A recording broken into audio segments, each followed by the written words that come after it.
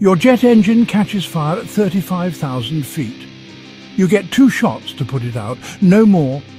After that, you land fast.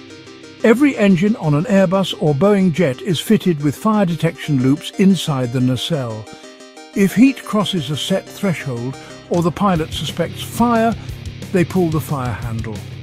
That one move shuts off fuel, hydraulics and bleed air to that engine in seconds. Then comes the big one, halon. Each engine gets 2 halon bottles, pressurized tanks filled with halon 1301 gas designed to flood the engine bay instantly. 1 shot per bottle. If the fire doesn't go out after the second hit, there's nothing else on board. You land immediately. These extinguishers aren't like the ones in the cabin view. They're stored in the fuselage, routed by explosive squibs, and fire within seconds of activation. There's no spray and pray.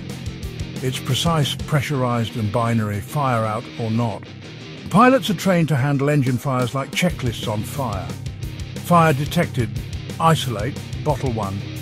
Still burning, bottle 2. Still burning, you're on borrowed time. That's why twin-engine aircraft can fly with 1 out, but not with 1 burning. Jet engines are built to contain internal fires, but only up to a point. 2 halon shots. That's all you've got. So, what would you do when the second bottle's empty and the fire's still glowing?